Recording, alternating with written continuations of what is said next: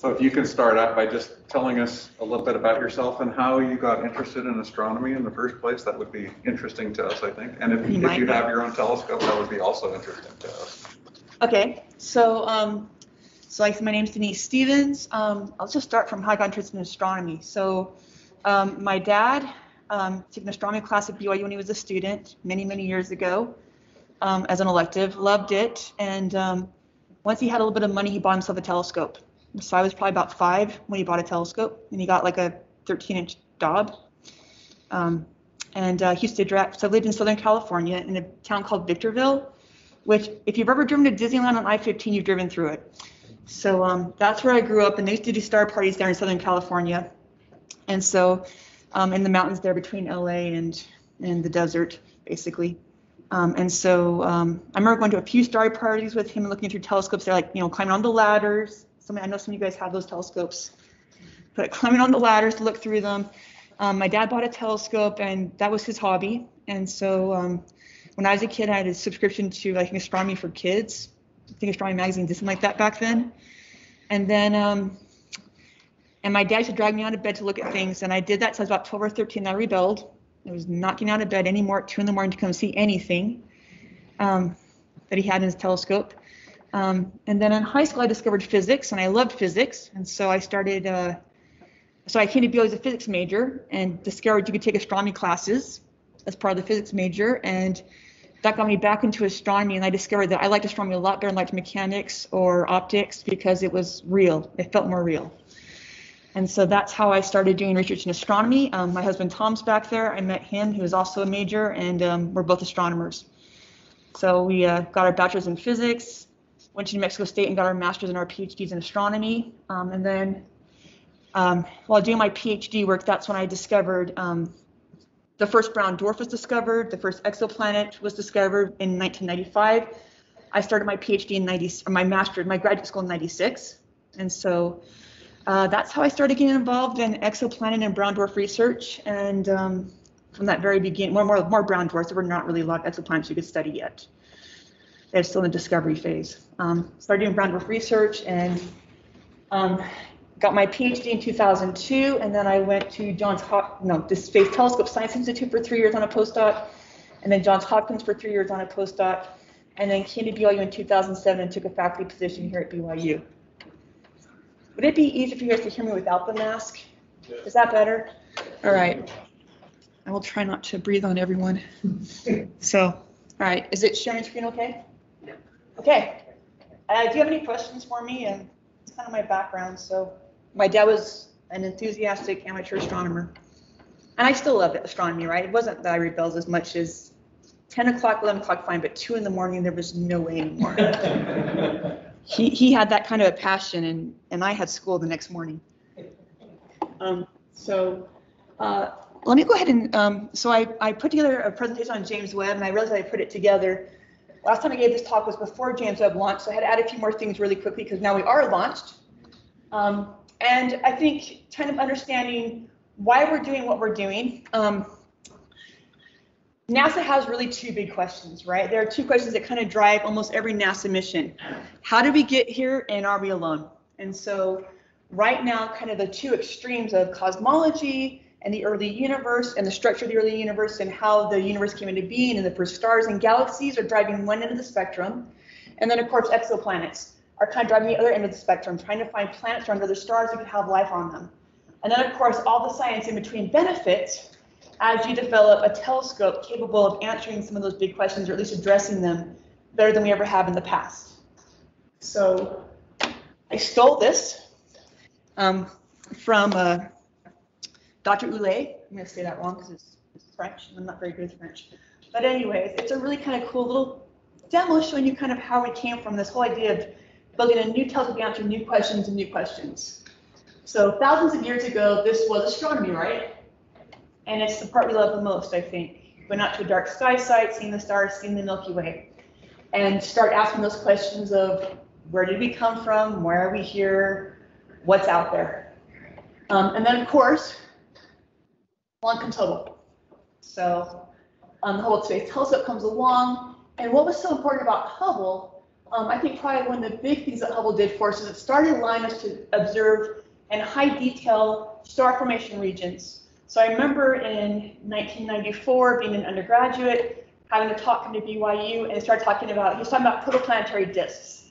And Hubble had imaged the first protoplanetary disks around stars in the Orion Nebula, and that was a huge deal. We always had a theory that the disk would form around the star, you'd have planets forming that disk, but until Hubble actually imaged those disks and we could see them in person, it's just a theory until we've actually observed that it's actually a real fact.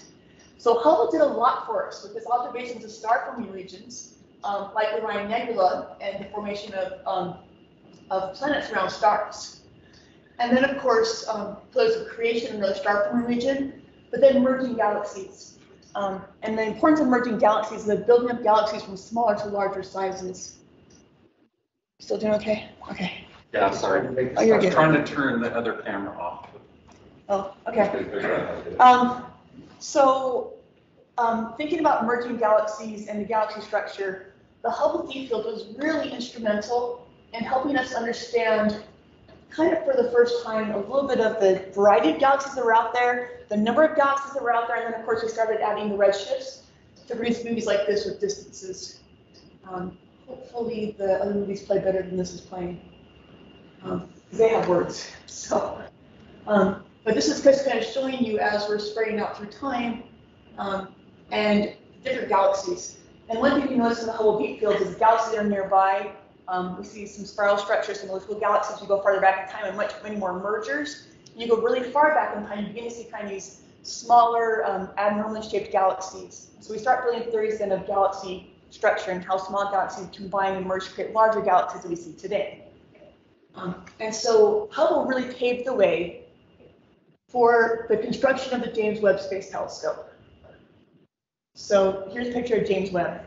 And of course, this is not just a NASA mission. There are several other, the Canadians, the Europeans, etc., are all involved in this mission to send this telescope into space.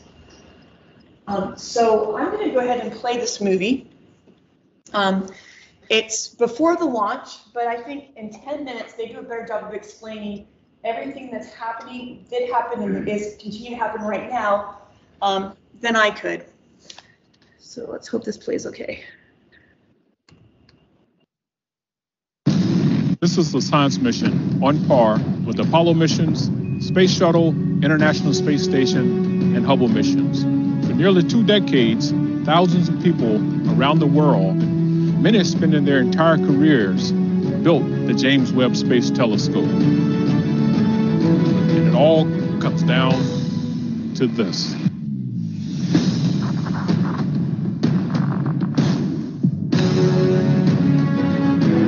Once we launch the James Webb Space Telescope, there are no second chances. We have 300 single-point failure items, and they all have to work right. When you're 1 million miles away from the Earth, you can't send someone to fix it.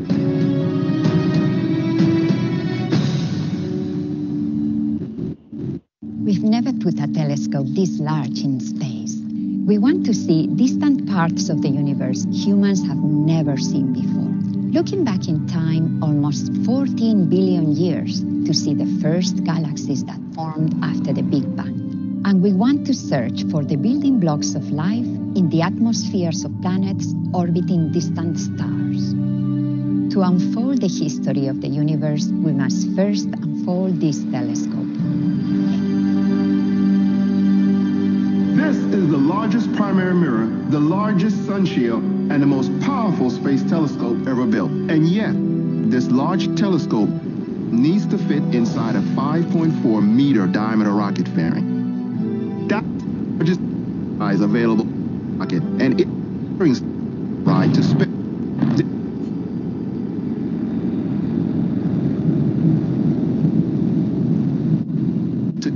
Fairing size limit, we build Webb to fold like origami to fit inside the. This brings us to our most challenging part of this mission, unfolding it in space. Thank God. Think of what you're doing. Extraordinarily delicate, precise, state-of-the-art scientific instrument. You're slapping.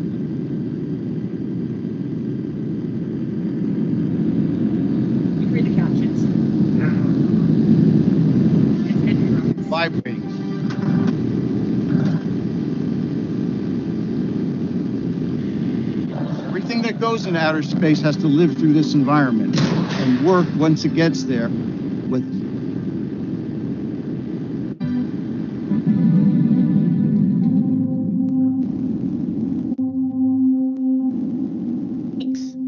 That's how long it would take to fully deploy the Webb telescope. We can take longer if we need to, but the after launch are going to be nail biters. This is the Mission Operations Center at the Space Telescope Science Institute in Baltimore. Those 2 weeks after launch will be like our Super Bowl. You pick. Years of training comes down to these moments. The Webb Observatory has 50 major deployments, 50 categorized them, and 178 release mechanisms must work to deploy those 50. One of them.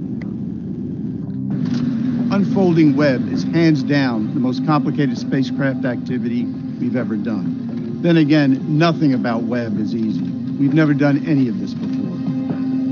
There's nothing simple about sending anything into space. You can't do it without taking risks.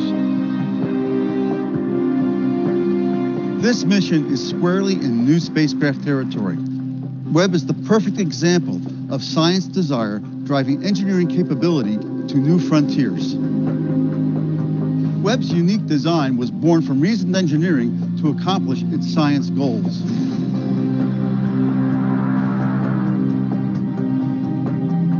Here's the plan. Shortly after launch, we unfold Webb's solar panel for power and our Huygens antenna for communication. About 12 hours later, we have an important engine firing that sends Webb on the proper course towards its orbital destination, about 1 million miles away. That's where Webb will do its science. Webb will be moving so fast, it passes the moon's orbit in 1.5 days, half the time it took Apollo astronauts to reach lunar orbit. First, we lower the sunshield pallet. Then raise Webb's primary mirror and instruments away from the sunshield. The solar wind will push us around with the sunshield open, so we'll unfold a trim tab to help keep us stable. We got these huge, iconic, golden segmented mirrors that will help us deliver amazing new images from the cosmos. But in some ways, the sunshield is a lot more complicated, and it's just as essential. Without it, nothing works. Here we've got 5 sunshield layers of approximately 8,900 square feet, almost the size of 3 tennis courts, of very thin Kapton material, about 1 to 2/1000ths of an inch thick. Making them go where you want them to go in 0G is extremely challenging. The sunshield shades the telescope from the heat of the sun, earth, and moon. The concept is simple, but there is nothing simple about the design or operation, especially when you get to space.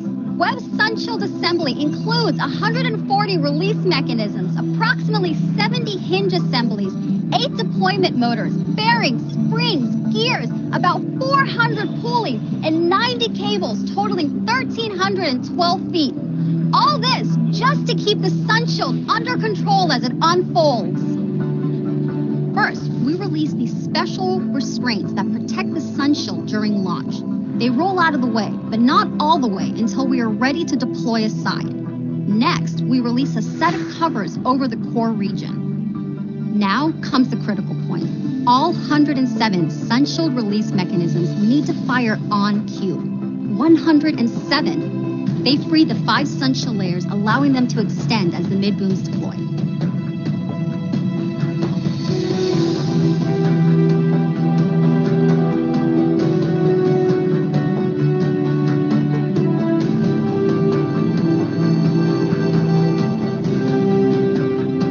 Sunshield fully deployed, we start setting up the optics.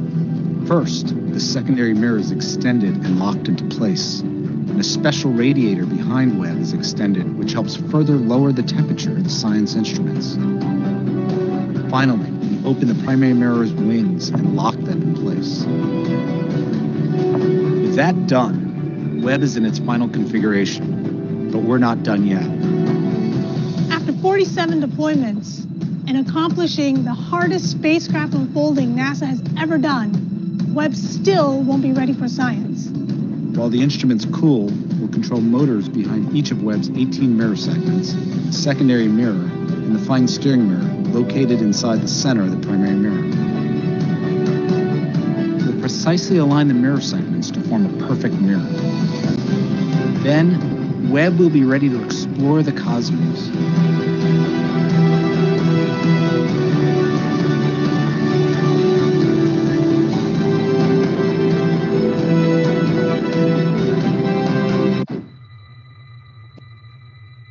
Seen that movie. It's on YouTube, 29 Days on the Edge. What I like is I could sit here and tell you about that stuff, but listening to them talk about everything that has to fire and everything that has to happen, it was really kind of nail biting. I actually did not watch the launch because I was kind of terrified that I'm a bad luck charm and it would explode. So, and then the stage we're at right now is that kind of final stage where it's unfolded, the secondary is in place, and now it's cooling. And as it cools, they'll begin alignment of the mirrors, but you have to get the telescope to cool down to, I guess, ambient temperature for space, right? We've got to get down to that temperature so that the optics will all align properly. And that's the stage we're in right now. And that's going to take several months. And then we'll start taking calibration images. And then this summer, we should start getting our first science images down from James Webb. You guys have, questions anytime here, Yeah, if you could take just a moment out and explain how an object out in space can orbit around nothing in one fixed place. In other words, explain the Lagrange point. Yeah, that's actually the next slide. I'm glad you asked that. I guess I was like you were on top of it. Lagrange point. So what the Lagrange point is we often talk about force of gravity, right? And it's about two objects. But we've actually got three objects here. We have the sun, we have the Earth, and then we have the James Webb Space Telescope. A Lagrange point here at L2, the combined force of the sun and Earth is such that the acceleration of an object in orbit right here will be the same acceleration as the Earth's orbit here at 180 from the sun. So as the Earth orbits around the sun, this James Webb Space Telescope has the exact same orbital period. And so it will always stay basically in Earth's shadow with the Earth between it and the sun. So you're adding that third body, you have the sun and you have the Earth. So that combined force on it puts the acceleration period at the same period as the Earth's orbital period around the sun. That's how L2 works. Yeah. So it's in the Earth's shadow and that's how it cools down? No. It's not. It's a million miles from the Earth. The moon is right in the Earth's shadow half the time. So yeah, it's a million miles from here. So it's not really in the Earth's shadow. What I guess I kind of meant was it will never point back at the sun. So with James Webb, the instruments, you have to keep the temperature so cold on the far side of the sun shield. And I'll show you a little move here in a minute. James Webb's motion has to be kind of, so if I'm the Earth, right, it's always pointed this direction, that direction. It will never look like Venus or the moon or Mercury, maybe Mars, maybe. But really the inner solar system's off limits because it gets you too close to the sun. So normally the spacecraft would want to lag behind the Earth because it's in a farther out orbit, so it should be moving slower. But the Earth is kind of pulling it along with it then? Yeah, basically. It's on a gravitational tether. Yeah, so it's not really orbiting around nothing. It's being pulled along, and then it kind of oscillates a little bit. Yeah, it pulls along, we oscillate. Let me show you the movie, because it's kind of cool to watch it oscillate. Let me start the movie going. Does it have sound? Not words. So we're fine.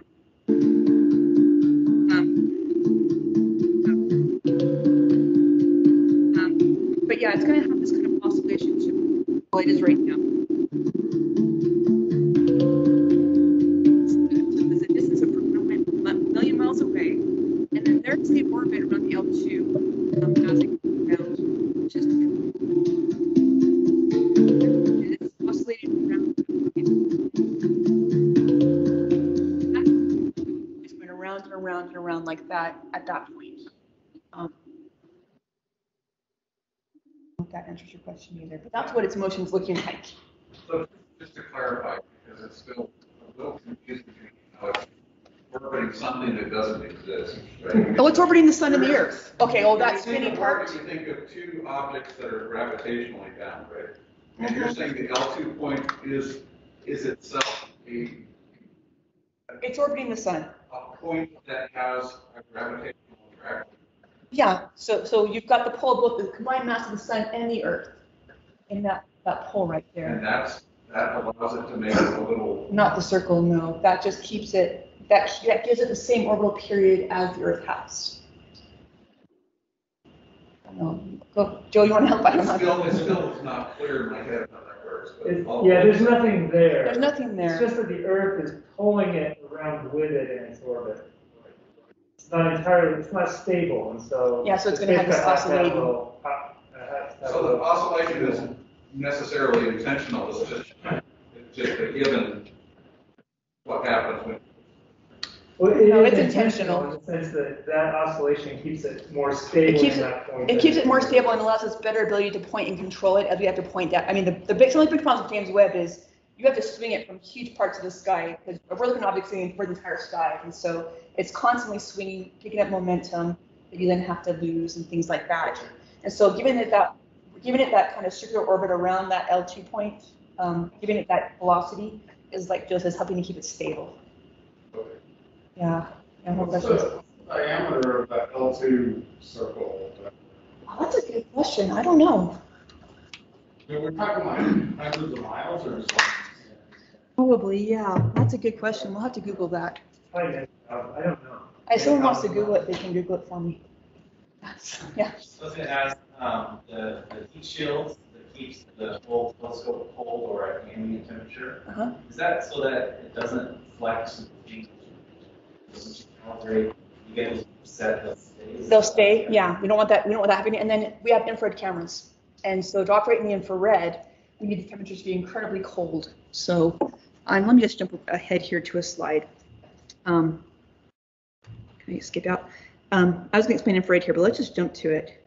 So this is the wavelength range of some of the different telescopes that we've launched in the past into space.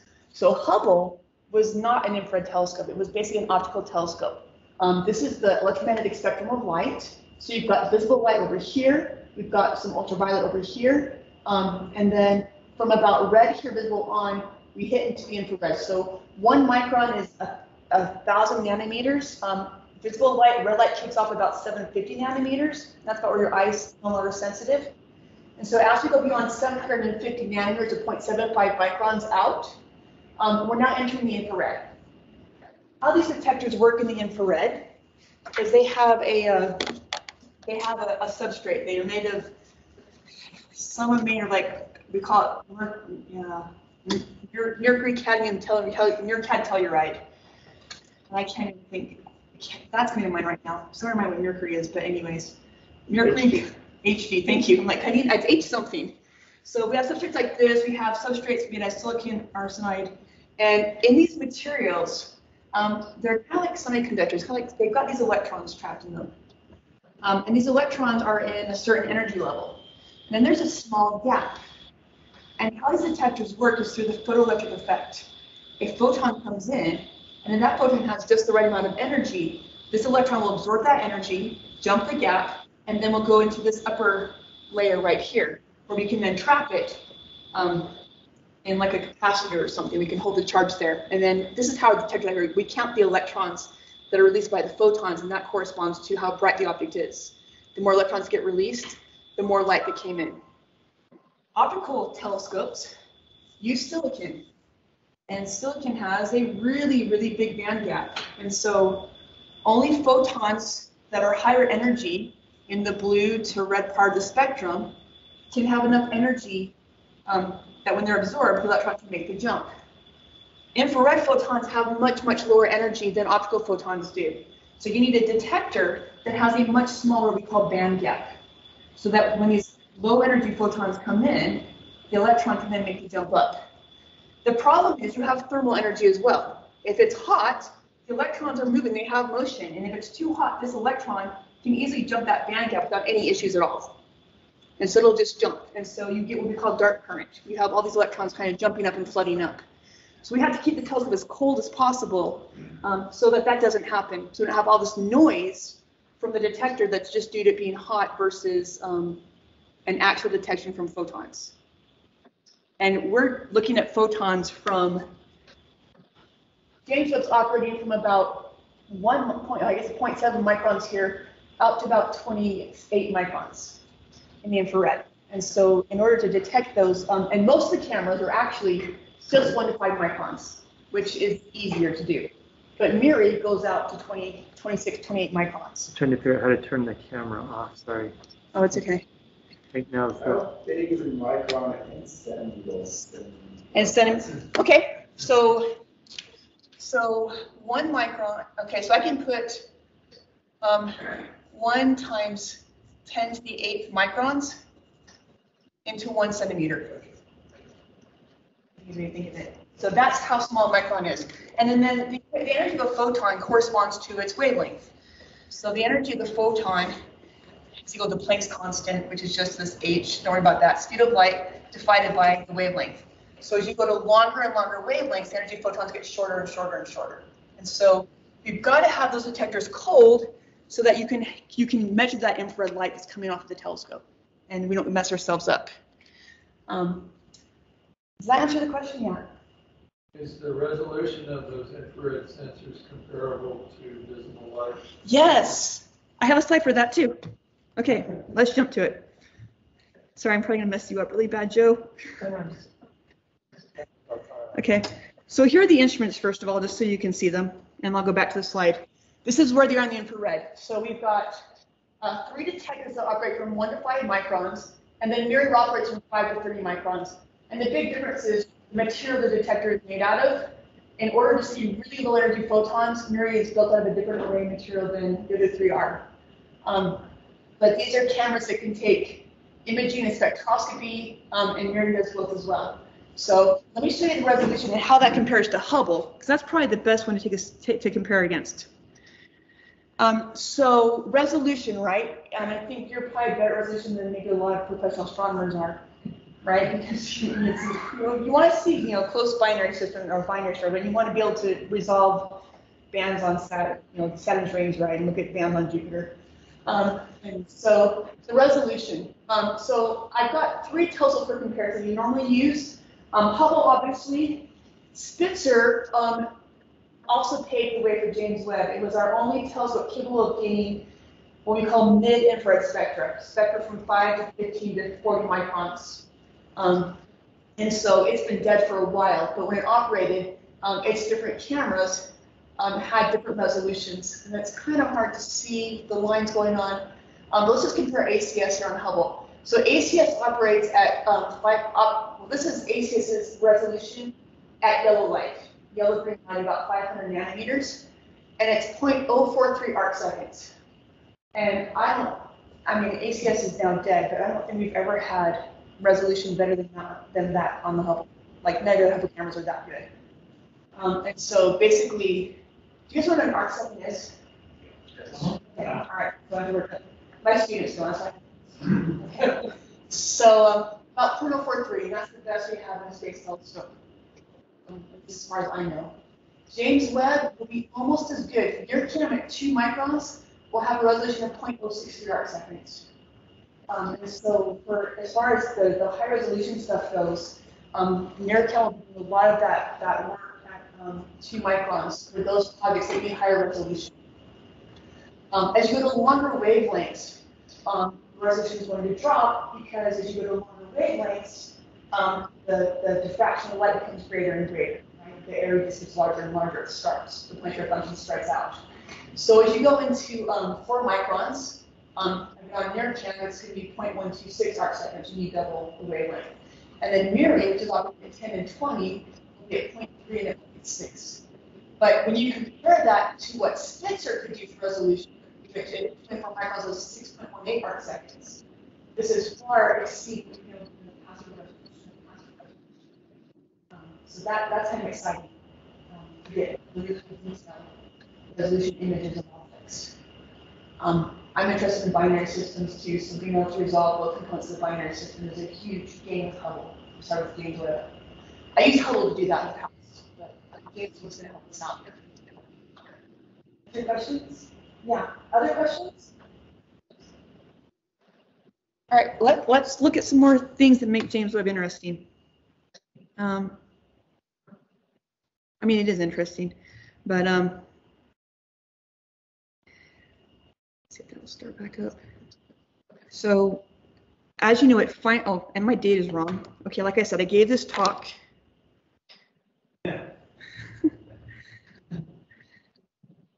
Yours right. See, yours right. It was Christmas Day, right? Yeah. Yes. So yeah, like I said, I also have 7 kids, so I was kind of busy that day. But my husband watched it. I didn't. I was like, I'm sleeping. I've been up all night. So anyways, so there's the Lagrange point. I want this video played again, and I'm just gonna ignore the sound. I'm gonna see if I can. I know what to do. Okay. It's because the speaker and the microphone are feeding back on each other. So if we mute temporarily, then it'll sound fine.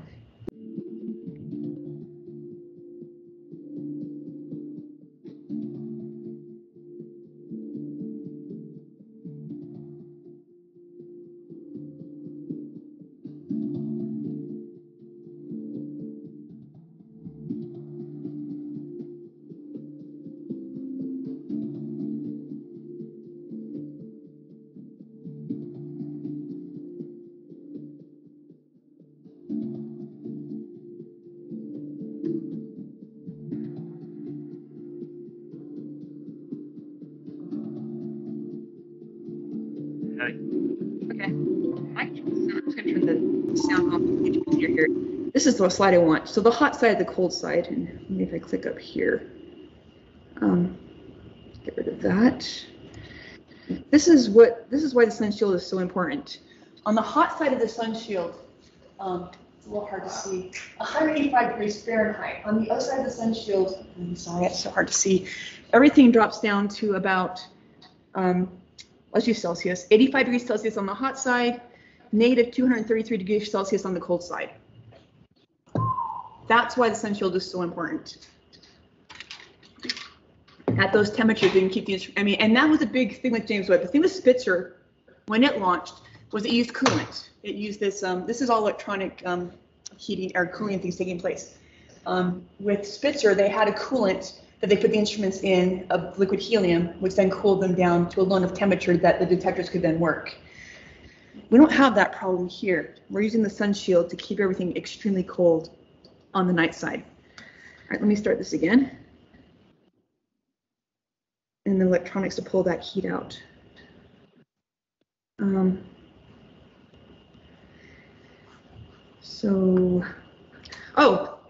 Big advantage to James Webb compared to Hubble, which it just kind of flashed by there. Hubble, you can only take data for about 45 minutes. Then you're on the Earth's in the way. So your orbit's 90 minutes. You get 45 minutes of data on Hubble, nothing for 45 minutes. Another 45 minutes, call these orbits, nothing. And so there's a few what we call continuous viewing zones, like we did for the Hubble deep fields, where you can stare for a long period of time. But most science observations were limited to 45 minutes, and you had to stop, and then come back on the target 45 minutes, and then stop. And so Hubble would literally sit there and plan. Observe this object over here in the sky, do this one's proposal, do this proposal, do this proposal. And they would literally just put pieces of proposals in. And your orbits came when they came. And you'd get notification about 3 weeks in advance that you're going to be able to observe. And then that was the end of it. So that's when you would find out. Yeah, Joe. So a question from online. Were the L4 and L5 Lagrange points considered for James Webb? And it's not, why not? Do you know? I don't know why not. I know there's a bunch of dust there. It's the same thing as the Trojans were on Jupiter. So it's that same kind of situation. And I know there's questions of dust there. Probably because I would guess it's probably easier at the sun shield at the L2 point, but. Yeah, I was going to say the sun shield and L2 blocks the Earth and the sun. Yes. Whereas if you're at those other points, you can't do both. Yeah, so and the Earth is extremely warm, right? The Earth is emitting light, it peaks at 10 microns. So at 300 Kelvin, there's this nice little cool rule that I use, you take 2898, divide by the temperature, and that gives you the wavelength in microns where the optic's peaking. For a 300 Kelvin Earth, the Earth peaks at 10 microns, which is where MIRI's operating. And that's, and in NIRCam. So on Earth, so Joe knows this from observing, as we get to about 2.5 microns, the background sky does this, and it's a huge source of noise. It really limits us from doing a lot of things on the ground, even if the sky is transparent that wavelengths. The background becomes a real problem to deal with on the Earth. So yeah, thank you, Tom. It's kind of like trying to observe in the middle of daytime all the time. All the time. My students, I always get in the stand like, what's this a picture of? And it's Saturn, right? But you have to subtract the sky out, which is like 40,000 counts to see like the 10,000 counts of Saturn hidden in there or something, or 5,000. It's ridiculously small. So what's the problem? I don't know what's playing down there. I think I started it again. But I think that kind of hit what I wanted to. The sun shield. Oh, and I did want to show you the tip and the tilt here.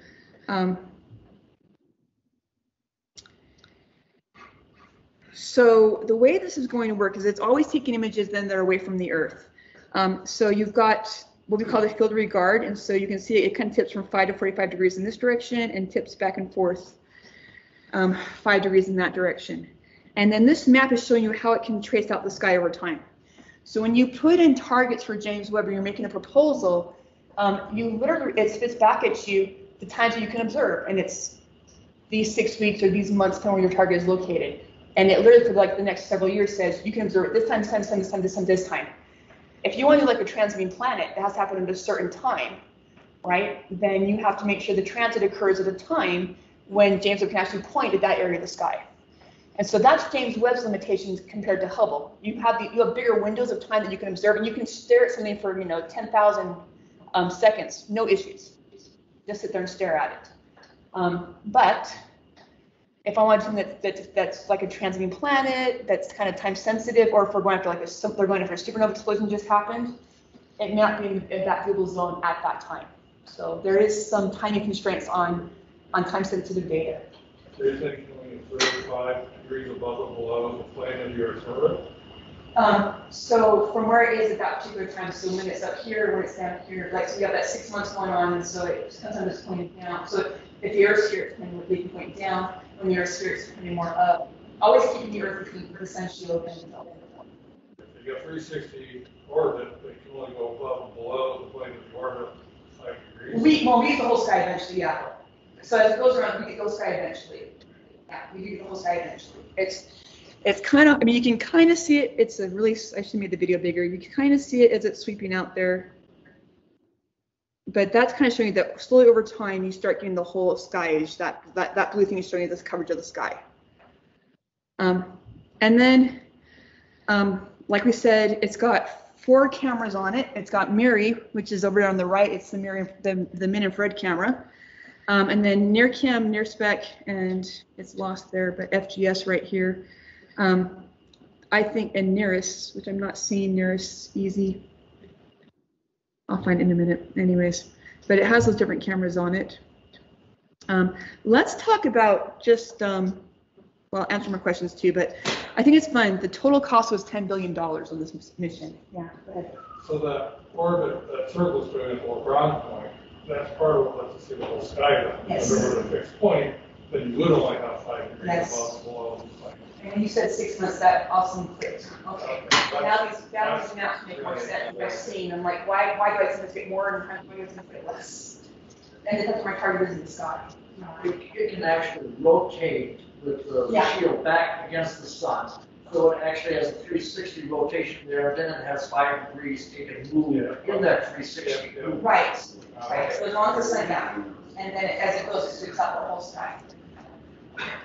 Okay. Any other questions? So that has real impact.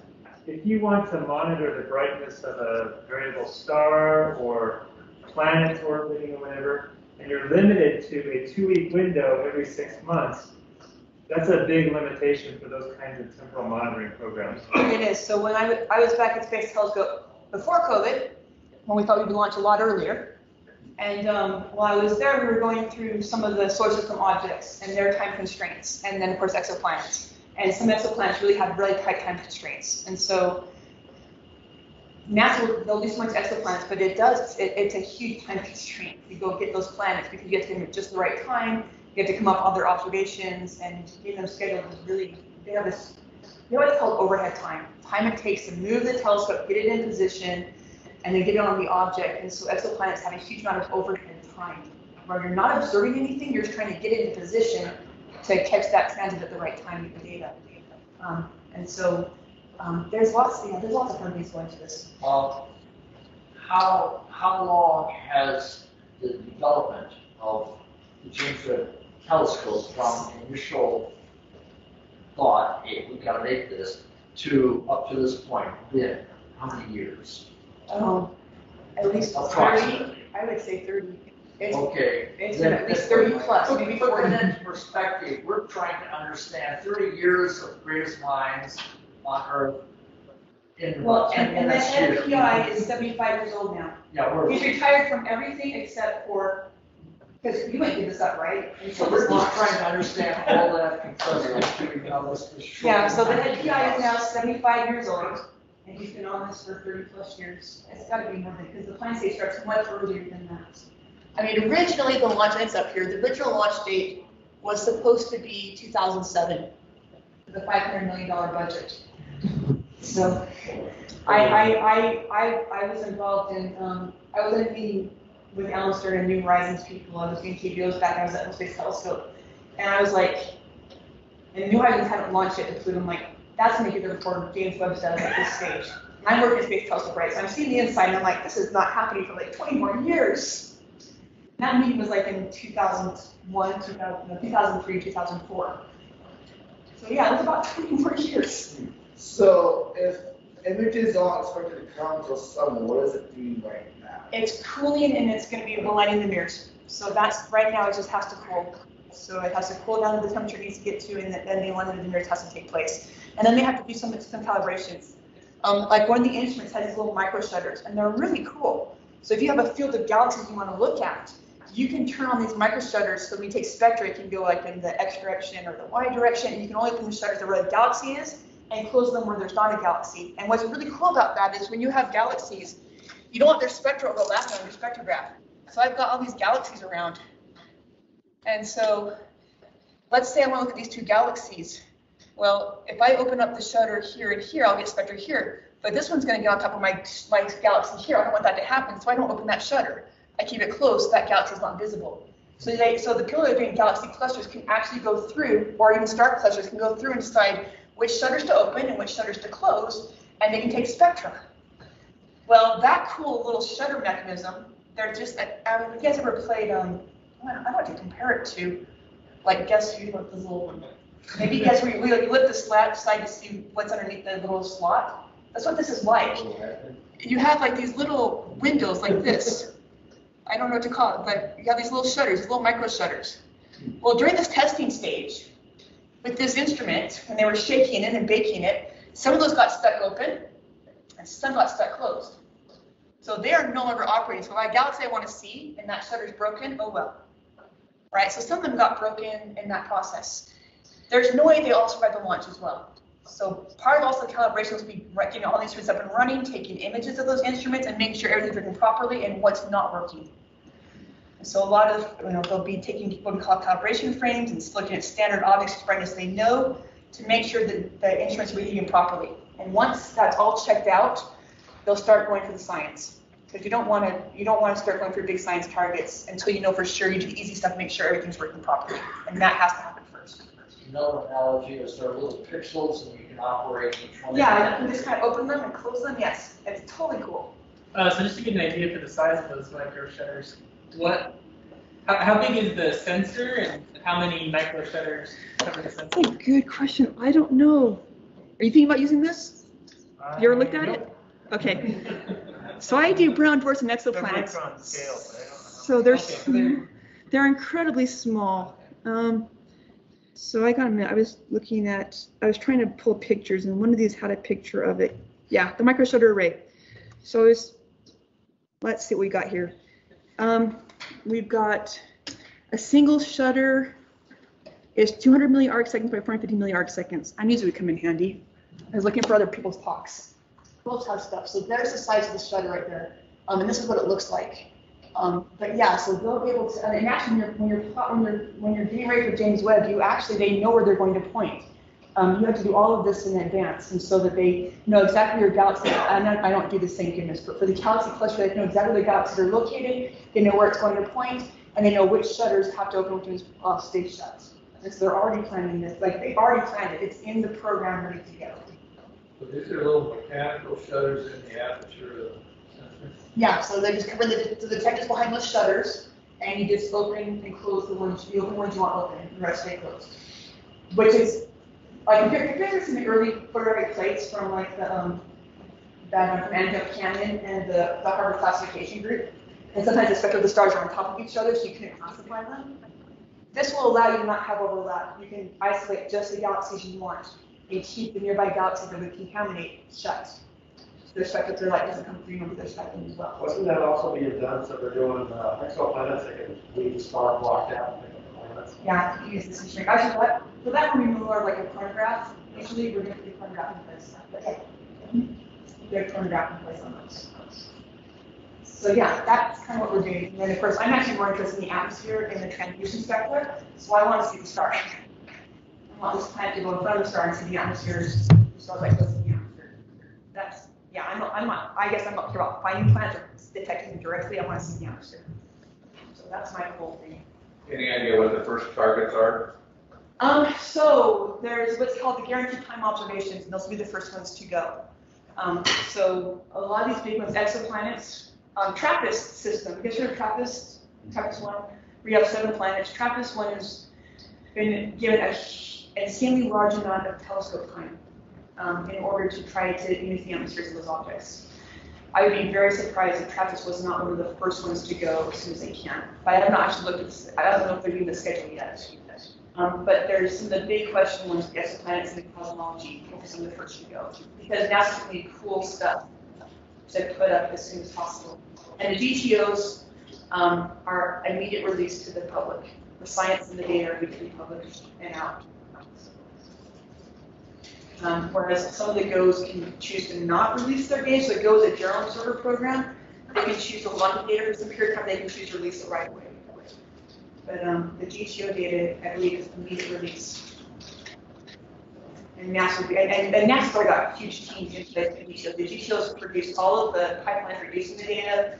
They've been planning these problems for quite some time and been waiting for data to launch. So a lot of the software is already in place, ready to go and get that data as soon as they get it.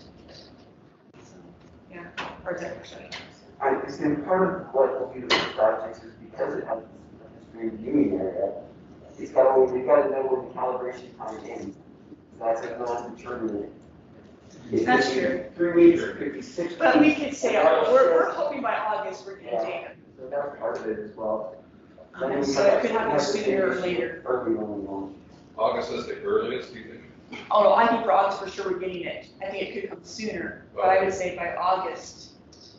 I would say that they can probably plan from August on without any issues. Okay. And they might get on sooner. It really just depends on how long it takes to calibrate. Yeah, and I enjoy answering questions more than talking. I guess it's 8 o'clock. When do you guys end? I'll keep talking and answering questions if you want. Keep going. Okay. I mean, I'll gladly keep answering questions. Oh, good question. So it has a guaranteed mission lifetime of 5 years, which means NASA's funding it for 5 years. With NASA missions, if they're running well, NASA always, the team puts in a request for an extended mission, and I don't think NASA ever does an extended if it's doing good science. There's no way James Webb will not get another 5 years. So that will get us up to 10 years. And then if you saw in the news, it sounded like some of the fuel was not expended that they thought might get expended in getting out to the Lagrange point. And so it might be up to maybe another 5 years beyond that of fuel still available. But that will be what determines the lifetime of the mission. And Tom's dying here. Go ahead, Tom. You're done? Okay, I was saying, he works on Fermi, so we're not Fermi. Space telescope, we're in low orbit. It's been going for like 20 years. We launched in 2008. We got a 5-year mission. We got extended for 5 years after that. That got us to 2018. We're still operating. And NASA has a review cycle every 2 years. This keep building. And unless there's unless the instrument's really on its last legs, they tend to keep them going. And as long as Facebook has fuel to stay there, because it does take some fuel to stay at the Lagrange point. Yeah. As long as it still has fuel to stay there, the instruments are all running. They're going to keep it going as long as they go. I mean, Hubble was supposed to retire 20 years ago. But it's still going. But that's it, right? I mean, if it's working well, we don't retire it. I mean, it's just it becomes part of the budget. So they'll like test. Well, so Kepler died, like when the gyros and Kepler went, and that was the end of Kepler. With Spitzer, it ran out of coolant, and then what died eventually, I don't remember. There's still good information. The The shirt, yeah, something else. Maybe they shut it down. but Spitzer's now dead.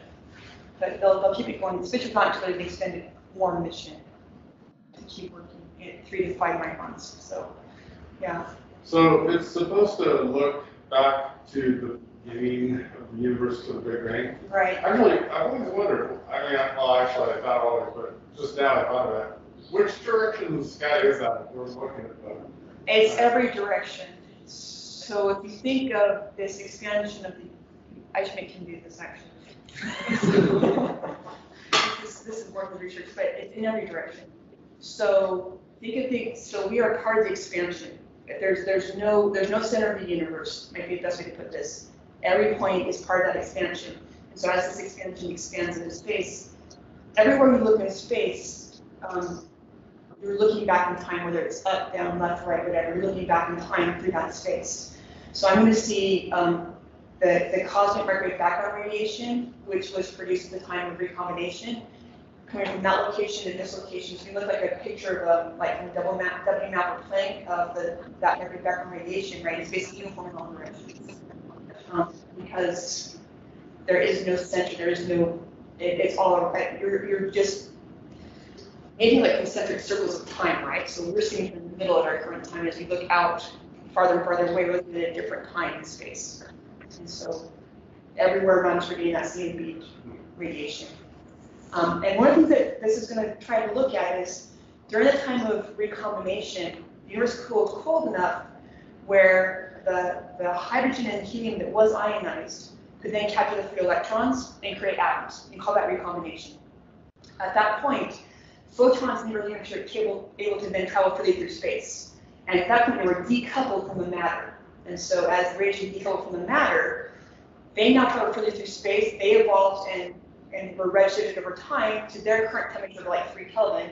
And then, of course, within the matter of the universe, high-density areas collapsed to form the first stars and galaxies, and low-density areas became the voids.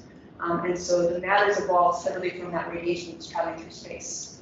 And every minute, a new photon hits you, you're getting a little bit farther and farther and farther away in space. So that photon has now reached you from that point in space. It's a bit farther away from you. Does that make sense? So it's going to look, it's going to look like reionization. So we have the recombination, there's going to be what's called a reionization. When all these really hot stars are formed, they also come to life, these hydrogen helium stars, and you're then blasting the universe with this high energy ultraviolet photons, start ionizing the gas again. So I'll have a kind of reionization as well. They're going to, I don't know enough about James Webb's capability to know if it's going to try to say that reionization, that it's going to try to look back to that time period. It will not see the first stars. It will see the first galaxies. And maybe supernovas from the first stars if it gets lucky. Relative to that explanation, how far back is Hubble able to see, and how much farther is James Webb expected to see? So Hubble can see, considering we're 13.8 billion. Let's think about considering it like galaxies. So Hubble has galaxies back to 11 billion light years. I think, this might mean something, maybe 13 billion? I don't know. James Webb? Yeah, the first stars were just a few hundred million years after the Big Bang, so probably back to about 13 billion years. We're not going to get to the 13.8. We're not going to get to those first stars, but about 13 billion years we've seen on graphs, and then we'll have to see what actually happens. The early universe was, that early time after recombination was quite cloudy and opaque, and so when there weren't any stars and it was cloudy, it's kind of, you guys know, right? When it's cloudy and there's no stars, not much to see. So you want to see those first stars and first galaxies poking out of the clouds. We're thinking along the electromagnetic spectrum, and it's not the visible spectrum. We're looking at a different wavelength here. Yes, and that's part. So the redshift, right? So I guess I should say too, why James Webb is operating from 1 to 30 microns basically is because we're looking for extreme redshift. And so these galaxies have been, and I don't know if you've done read about quasars before, right? But we're looking at things that are very high redshift. The spectrum, their light has shifted very far into the infrared. So this picture right here is kind of showing you cloudy time. That cloudy time. Yeah. So here's that cloudy time. Here's that recombination. We can't see back into it, and we call this the cosmic dark ages because you don't have any stars or galaxies. You just have the matter that's being collected and everything in high density regions. But there's nothing that emits light in this period of time right here. And then the first stars and the first galaxies, So it looks like they're saying maybe 13.4, if that's what that's supposed to mean. But James will be able to do this kind of reionization when these stars and galaxies are making all this kind of deal for the photons, and they're ionizing the gas. They're not going to come back on the hydrogen gas again. And so that's the kind of reionization right there. And so you've got Hubble right here. So I said 11 billion years. Well, that might still be 11 on that scale. So roughly 11 billion years or so for Hubble, and hopefully, like I said, about 13 billion for James Webb. Will there be any benefit to a little bit of parallax in the orbit for any of the research that Webb is doing? I think so. I don't know. And for distances, or? Yeah. Well, Gaia will take care of all of that. Maybe for the stuff that's in the Milky Way. Exoplanets, maybe, I don't know. I don't. It's only like 1% think farther so. than the Earth, so it's not really any different than And even Gaia. if you could, I think Gaia would do a better job anyways. Yeah. That's what Gaia was built for. So I think anything that James Webb could do, Gaia is going to do anyways. Here's what Gaia is doing. This machine parallax is complex. Yeah, I'm happy to answer more questions. I actually prefer this anyways than talking. I guess I do like to put numbers up. I like to impress people. I love the amount of work, like 1,200 scientists and missions engineers from 14 countries over 25 years. I just think that's so amazing that many people in that many countries can come together in a mission like this. Even if it costs us $10 billion. And then we keep it cold. Oh, and then each mirror, if you want to know why alignment is so important, it's got to be aligned to 1/10,000th of the thickness of a human hair. And that's what's taking so long. It's getting all of that done. To compare mirror sizes, you guys probably already know this, but the relative light gathering power James Webb has an effective area of 25 meters squared. Hubble's like 4.5 meters squared, and Spitzer was 0.6 meters squared. That light gathering power and that infrared is going to allow James Webb to go very far back in time that you just couldn't do with Hubble. I would not be surprised if James Webb does a deep field. I'd be shocked if they didn't do a deep field of some kind at some point and just stared and saw how much farther they can see than Hubble can see. So I'd be really surprised if that's not on the plan at some point. Anyways, do you have more questions? Yeah. So of all the cameras that have passed, there are none that do visible light. There are none. So this is not a Hubble replacement. There's nothing that will do. So that's a big concern by the astronomers. The little bit of UV they had is now gone. When Hubble goes, that goes. It also means they get higher priority on the Hubble Space Telescope proposals. But because a lot of the infrared with James Webb is going up, right? If you know with James Webb, I mean, if you know the Hubble should be Hubble, but a lot of that science that Hubble's doing will shift to James Webb at this point. The high redshift galaxy, the transiting planets, all that will move.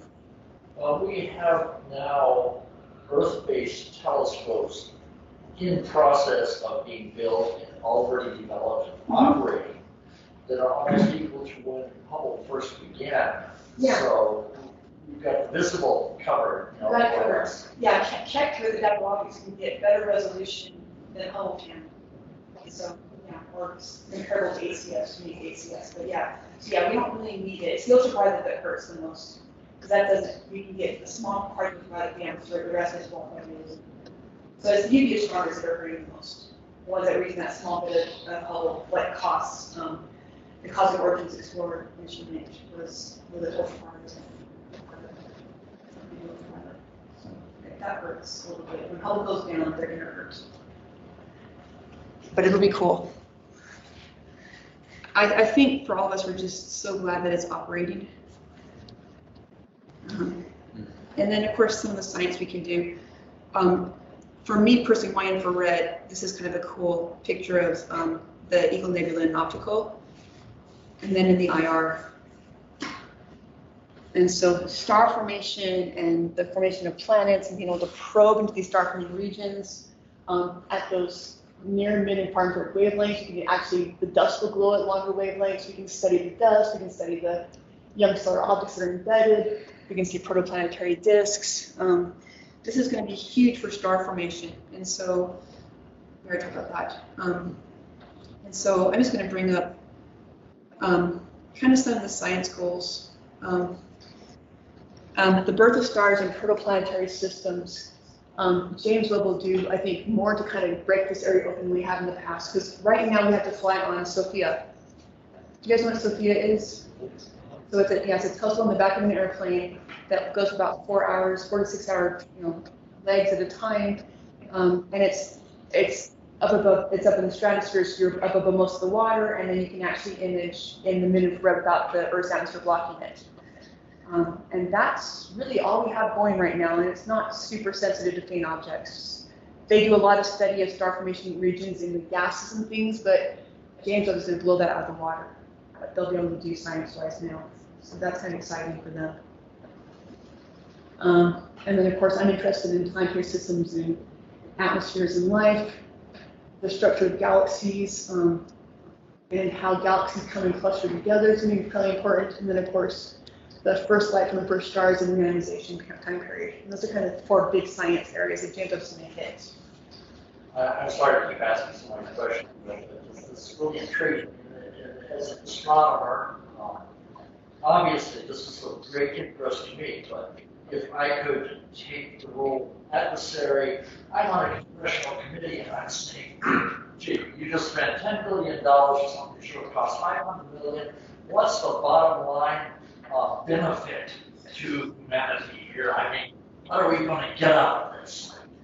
Yeah, science for science's sake, right? We're going to be able to, well, yeah. This is the search for knowledge. It's the same question that was asked at the original, at the beginning of the space race. What are we going to get out of this? Yeah, and NASA's pretty right.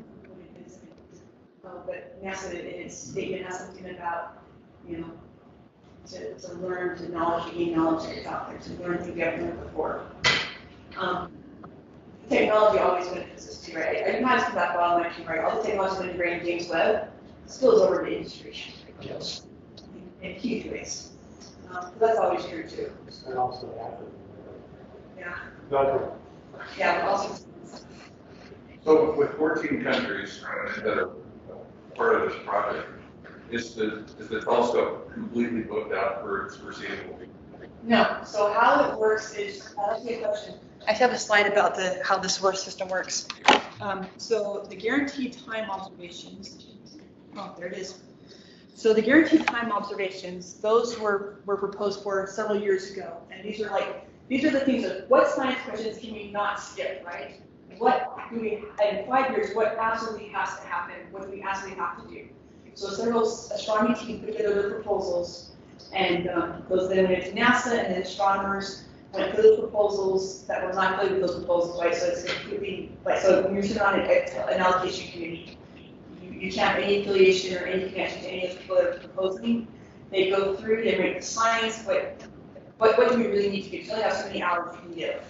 So the guaranteed time observations, these G2 proposals, we're giving 4,020 hours over the first 30 months. And that's going to be, science we cannot possibly not get out of this telescope. But there's what's called the guest observer program. And this, so we have each cycle, right? So cycle 1's already been accepted and approved. Cycles 2, 3, 4, and 5 are coming. So what's Joshua's last name? Wattinger. Wattinger. So you have a new scientist or review that's has a James Webb proposal that was accepted. So it's part of one of these GO guaranteed. I'm assuming it's GO. I think so. Yeah. So I went and looked it up because one of my co-i's is a co on that one. So I looked it up. So it's a GO program. And so each cycle they call for open access to the community, and it's 70% basically of the time that's still available. So they filled up some of the first 3 years with this data, and they filled the first year with the first cycle of GOs, but they haven't had cycle 2 does not have the call yet because of all the delays because of COVID. So, and they didn't delay cycle 1 any more than they already had, so I was just have this happen, let's get these in, and we have them ready to go. So the year 1 is filled. But year 2, 3, 4, and 5, 70% is not going to. And that will come, and so every year, I mean, anyone can roll for time. You don't have to be, I mean, you don't have to be a research place. It helps have connection. You have amateurs working on things with kind of works. So, do you have any proposals? I do not know anything, but I am with other people on other things. Mine were rejected as well. So I was a little afraid because I'm like, I'm asking for too many hours, and I probably did. That was one of the things like, this isn't enough science justification for them with our asking for. You have to realize that for every proposal that gets accepted, there are probably 9 that are rejected. So Hubble right now is a 1 in 9 rejection rate, roughly. It's like writing grants. Non-stop, yes. I graduated submitted a grant today, right? And it's off, and I'm like, I'll see. I 1 in 6, 1 in 7 chance you'll get it. But yeah, but you know, but as the science comes down, the cool thing is all the data reduction is in place because we've been waiting so long. It's all running through Python basically, so you can actually, if you have a mixed system or an anaconda environment, you can basically download the James Webb Python, your reduction, they have all this online videos on how to use it. Anybody who wants, you can go browse the data and work with it. What would we Google if we wanted to see dominated? Oh.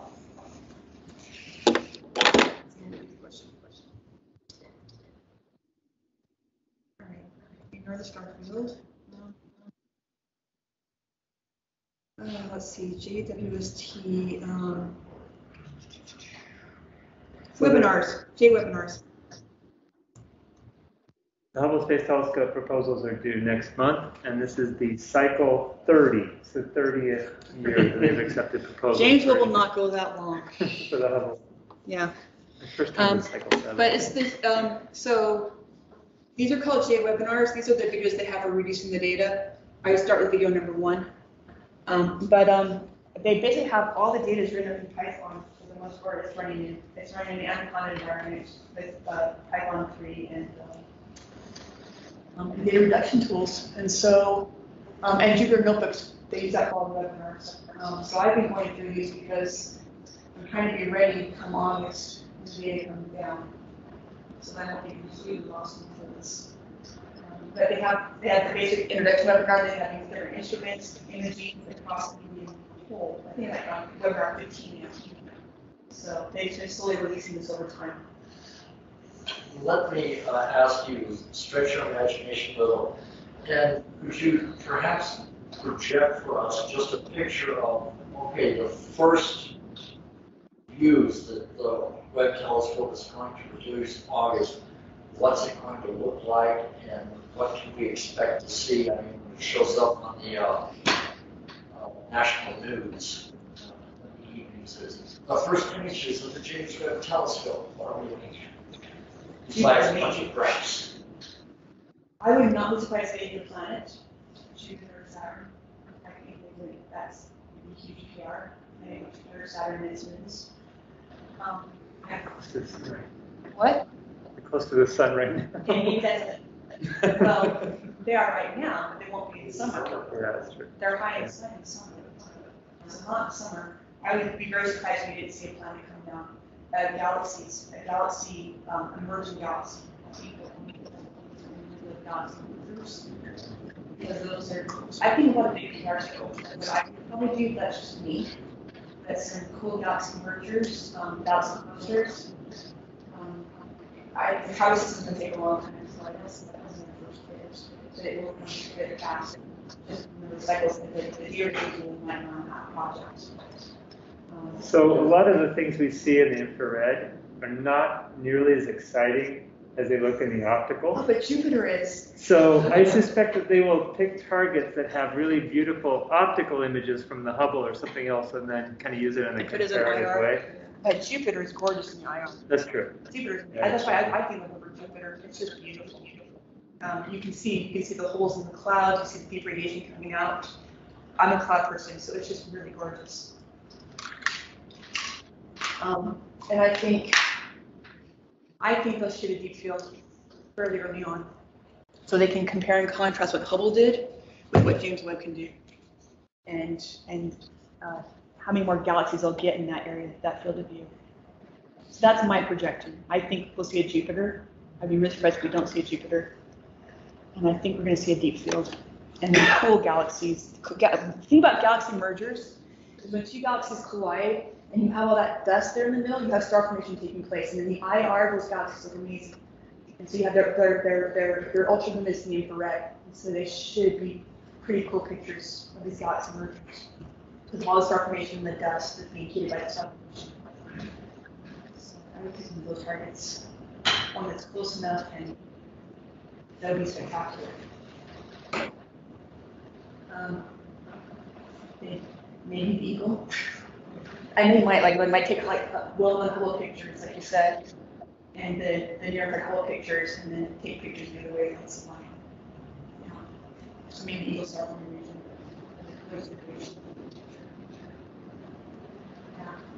Is this going to allow us to see more of the center of our own galaxy too? Yeah, actually, for as long as you point towards, yeah. So yeah, you get some more of the center of the galaxy. I'm sure there are plans to look at the black hole in the center and start moving around it. It's not really my area, so I'm guessing. But I know more about the TCOs than you guys. Yeah. How do the fields of view and the different instruments compare to Hubble? So I know for Hubble, some of the popular objects were considered a lot of time. Yeah, so yeah, let me grab the PowerPoint slide.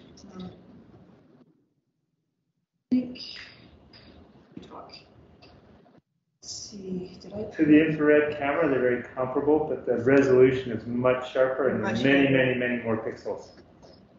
Yeah, it's just gonna be amazing. That sounds like about 2 pixels per resolution or something. One of those slides. Yeah. Which is not perfect. Okay, Yeah, there's, right there. 2 yeah, there you pixels go. per refraction limit. That's good. And then we have to mosaic. So when you're putting in a proposal for something, so they actually, like her James, the software is really kind of cool because if you take the instrument, the other field of view of the instrument, you can download a picture of the galaxy you want to look at, and so it's larger than your field of view. You actually build the mosaic as part of the system. So like a whirlpool galaxy, right? If I want to get that extra little piece there, I might need 7. I might get the main galaxy right in like 6 images, and maybe just 7th or 8th to get all of it. And you can literally change the orientation to kind of minimize as much data as you need, so that it just lines just perfectly on top of it. Because they use that as a training, I wonder. I don't know, but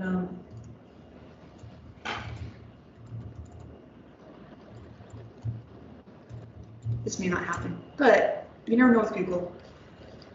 Probably not, because it's going to go Whirlpool Galaxy images instead. Whirlpool would be, okay, granted they're using the Whirlpool as an example for the mosaicing, it might be in the thing. But like you putting that little extra piece there right there, that little galaxy. So it takes about 6, so on NearCam it takes about 6 field of view, to 6 to 9 to get this part right here, and you have to get this part right here as well. So you can orient it just right to get the cameras are not perfectly square. And so you can orient them just right to pick that up with the Whirlpool Galaxy.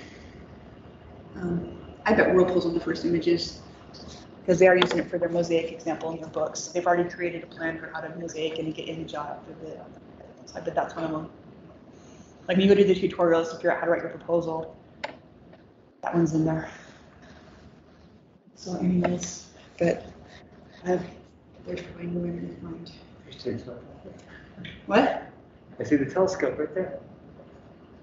Yeah. You just scroll down a little bit. I don't know how. I mean, I'm just trying. Oh, the James Webb Space Telescope. Yeah. But this is just. I probably have to go into the tutorials to pull up the images to actually see them. Although it's been pre-COVID.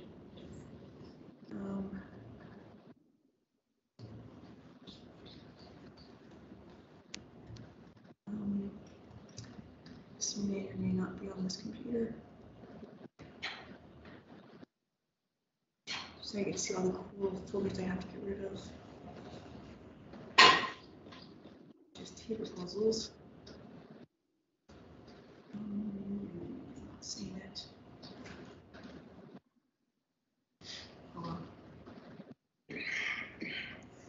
thought I knew how to say it, but I don't. Okay. All right. Any other questions?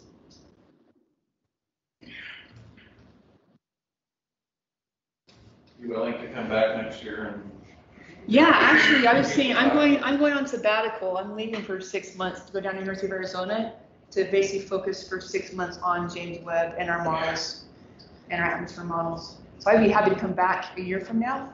Perfect. With hopefully with James Webb data reduced and the atmosphere models that we're doing for the brown dwarfs, and, exoplanets, and see what we got with James Webb. Yeah. Yeah, because the guy I'm working with, he's on the Joshua's proposal. He's like on 9 different James Webb proposals. So, wow. So he's like, I could use some help, and I'm like, I would love to come help. So I think we're basically guaranteed one of those proposals. We'll have data by the end of December. Wonderful. Should be fun. Yeah. So yeah, I think I just ended there. I don't know. Yeah. You're welcome. Thank you so much.